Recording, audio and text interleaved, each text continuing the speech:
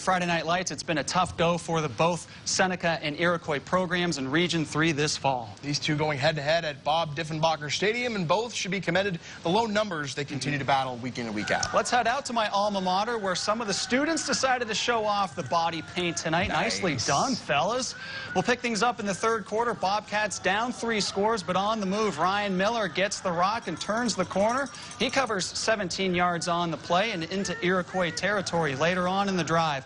Isaac Passamane sells the fake beautifully, goes 34 yards to pay dirt. Seneca on the board, trailing 21-7. Braves would answer, though, on the ensuing drive. Michael Hoopsick with a strong run before getting tackled inside the 10-yard line. A couple plays later, the Braves would be able to punch it in as Hoopsick gets the rock yet again. He rushes in across the goal line. Iroquois picking up its first win of the season.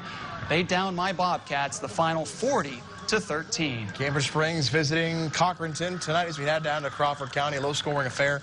Cardinals leading 12-7 in the fourth and punting to the Devils. Watch this play. Jared Taylor off 1 bounce, 2 bounces, and gets the football here. Taking off, trying to break some tackles and find some help here, and he gets it with a convoy. Big block coming right at you down the sideline, and he is gone. Great effort, and that will be the game-winning play for Cambridge Springs as they go on to beat Cochranton 13-12 on that dramatic fourth-quarter touchdown. To Lionsville, we're Conneaut area hosting Grove City this evening. First drive, and it's Grove City's Colby Nelson with the first down pickup, getting the Eagles in the red zone. Grove City would have to settle for 3 to take the early lead on Cash. Next drive, they would find the end zone this time. Colby Nelson again would take the pitch. He would hit the corner. In for 6. Cash falls in this one 46-14 to Grove City. Take a look at some other D10 scores, and how about Greenville at Lakeview? It's a 20-0 win for the Trojans. Farrell winning a Region 1 championship 51-0 over Reynolds. West Middlesex over Mercer 35-0. Wilmington a region championship over Sharpsville 37-0. More scores for you on the Lewis Fitness and Performance scoreboard. Hickory beating Slippery Rock 42-21. They'll share a region title with Sharon, who plays tomorrow. Saturday's games, Cathedral Prep visits Canisius out of Buffalo at 1 o'clock. St. Joe's, New York visits Erie High, 7 o'clock, with the Royals making their Veterans Stadium football debut for this season. OHL news, the Erie Otters have waived forward Alex Gritz, and the team reports he has been sent home. Gritz played in 5 games this year, posting an assist after tallying 10 goals and 11 assists in 53 games last season. Speaking of which, the Otters were back on home ice taking on the Hamilton Bulldogs, and as we mentioned in the newscast, the new member of the Erie Otters family, Otto, making his debut and getting warm and cuddly with the fans. Hamilton leading 1-0 in the second. Bulldogs staying on the attack in front of the crease. Arthur Kaliev punches it in, 2-0 Hamilton. Later in the period, it's Kaliev with his 3rd goal of the game. He got the hat trick.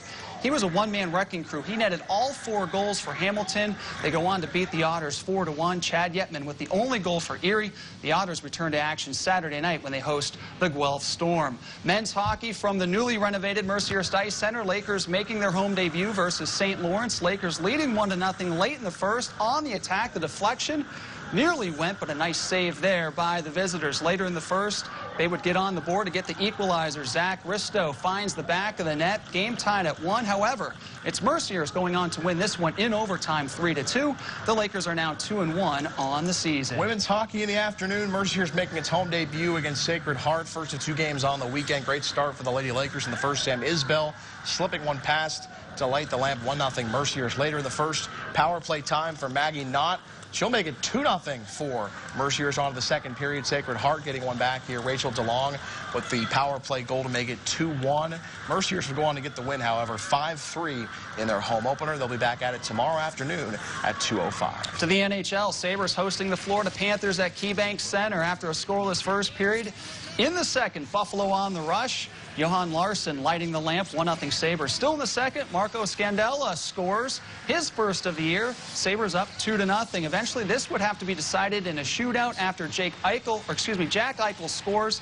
Casey Middlestat gets the game winner as the Sabres win it 3-2 in a shootout. PSAC women's soccer, Edinburgh visiting Mercyhurst tonight. It's a scoreless tie for the Lady Lakers and Fighting Scots in the pitch. And I promise you, if that's the final score of the football matchup at Sox Harrison Stadium for Edinburgh's homecoming today, or game tomorrow, there will be a fist thrown down on my desk. Yeah, we're gonna be in trouble if that does happen. When we come back on Friday Night Lights, we'll have our fans and play of the night. Plus plenty more. Stick with us here on Friday Night Lights.